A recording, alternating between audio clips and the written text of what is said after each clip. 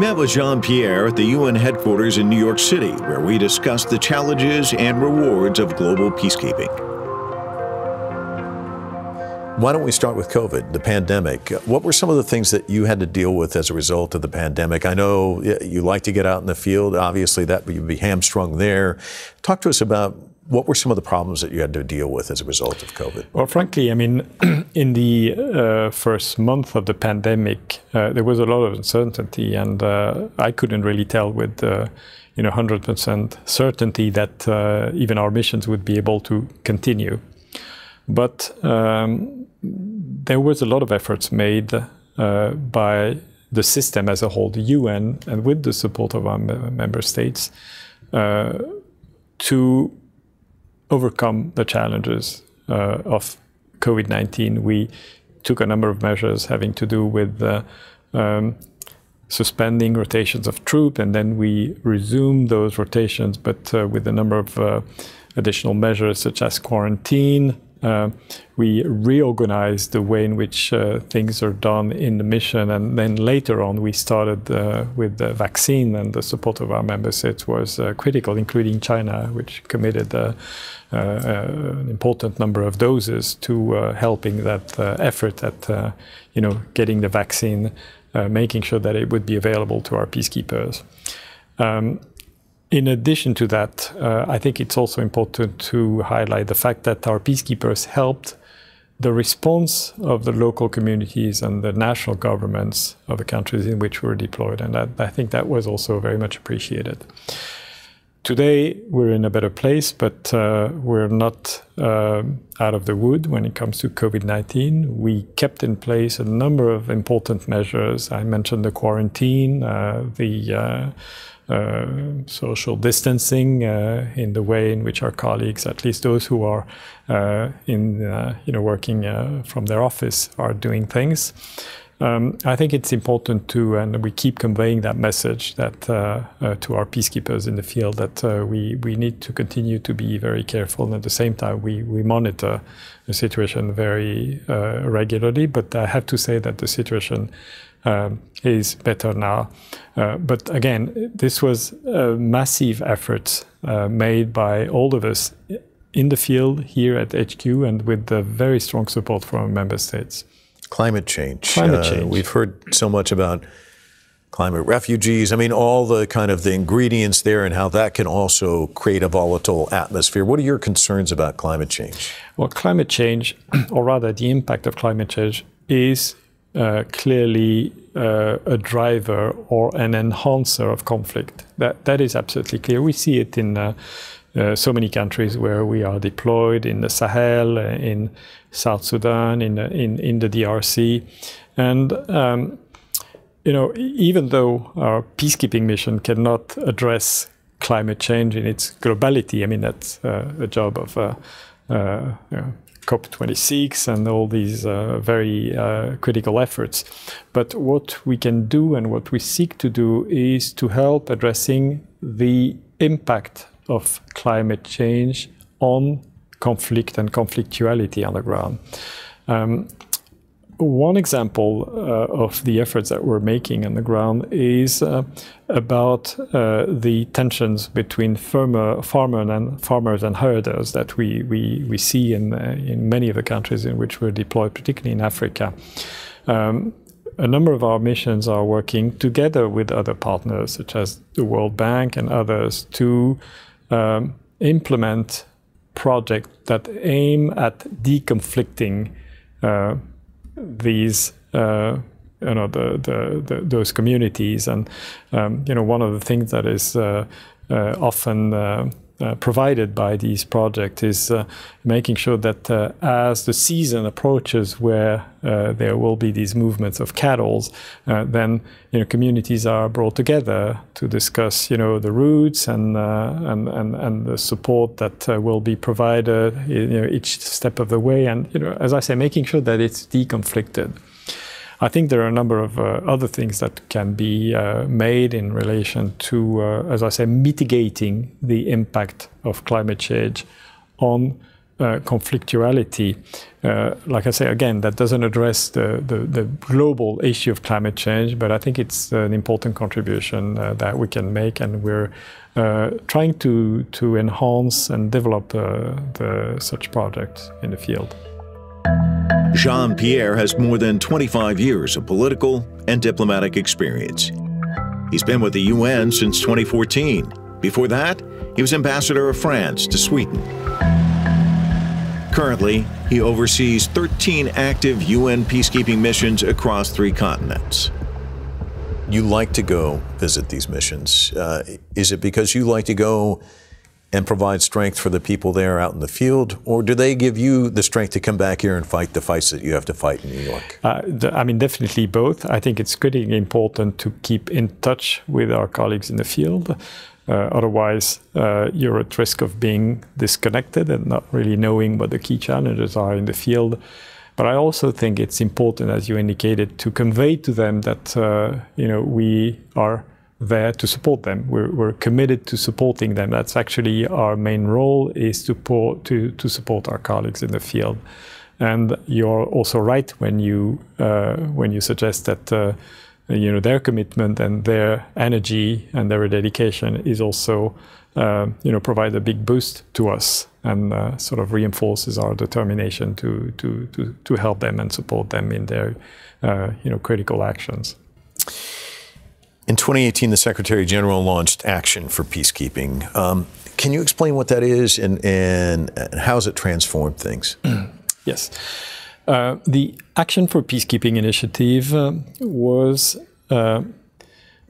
aimed at, first of all, being very candid with our member states as to what the key challenges of peacekeeping were and still are, and making sure that we would work on addressing these challenges collectively, because it's a shared responsibility. I think peacekeeping is the ultimate partnership between member states, the Secretariat, and, of course, the host governments.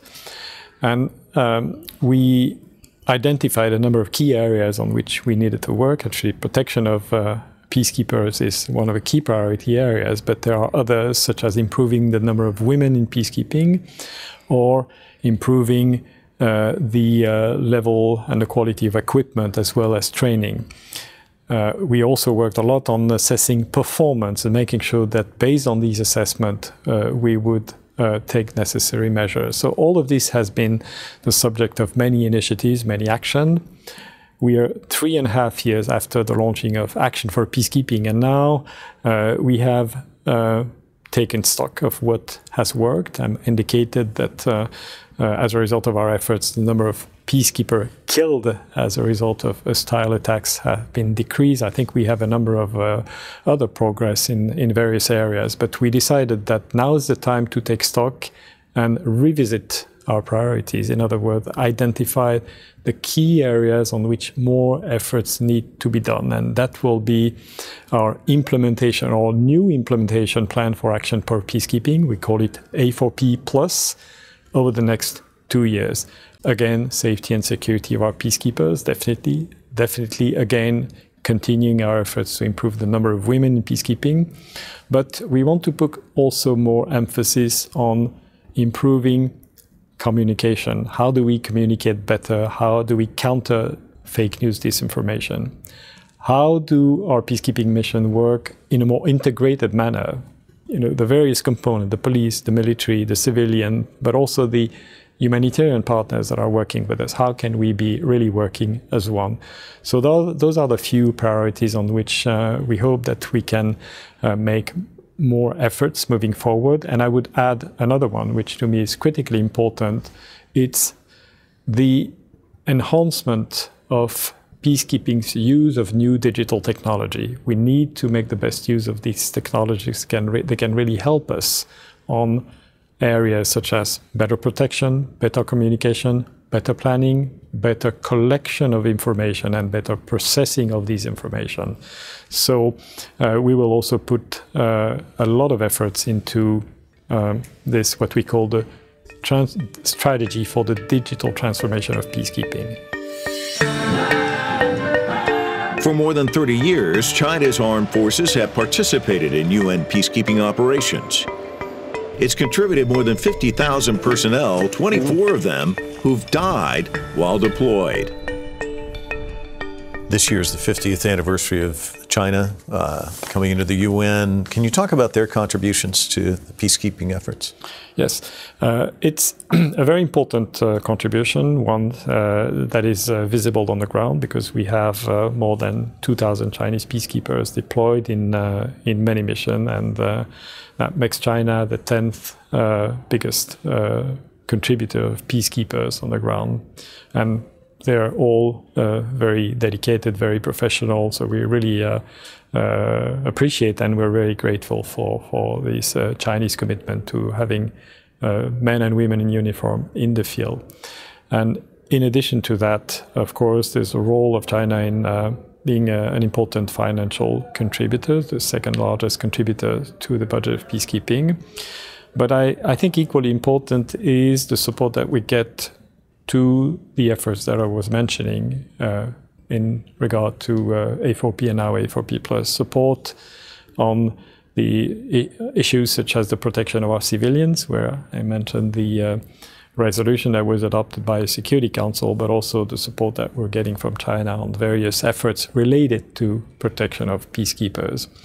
I also mentioned the strategy for the digital transformation of peacekeeping, and I'm also very appreciative of the fact that we are getting support from China to implement that strategy. And I could go on and name a number of other priorities on which we're getting a very strong commitment from China and very concrete support. And I think that is critically important, because we count on our member states, and certainly we count on those member states with strong capacities and strong skill sets and expertise to help us deliver a better peacekeeping.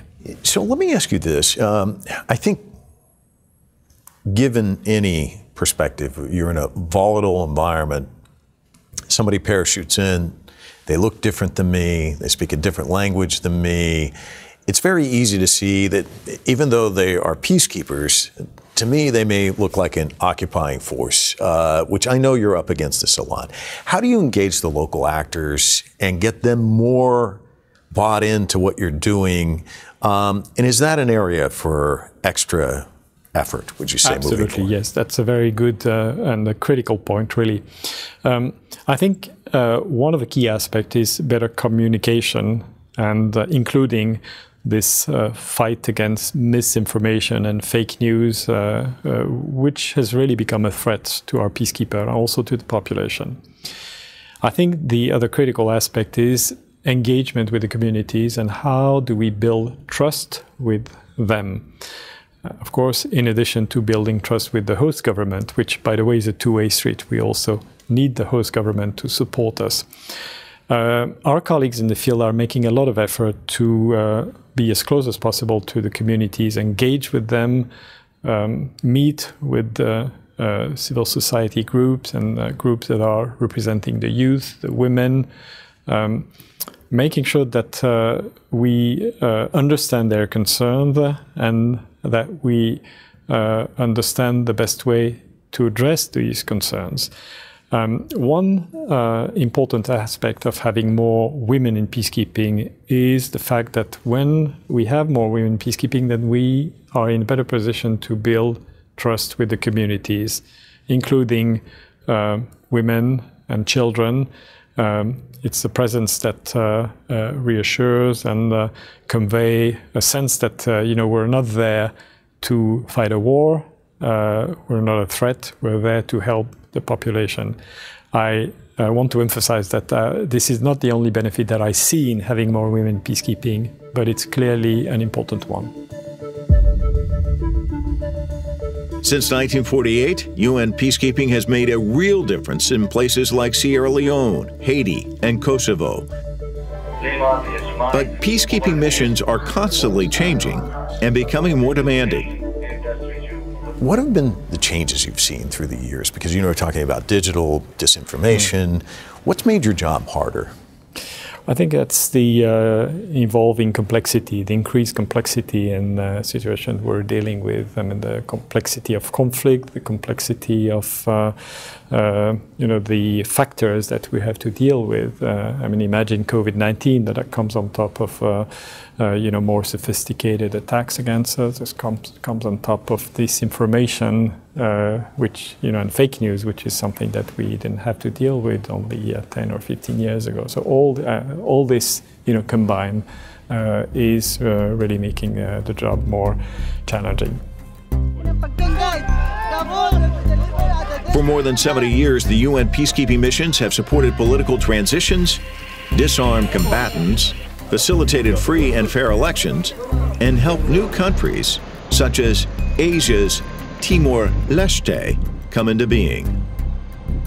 What would the world look like if there were no UN peacekeepers?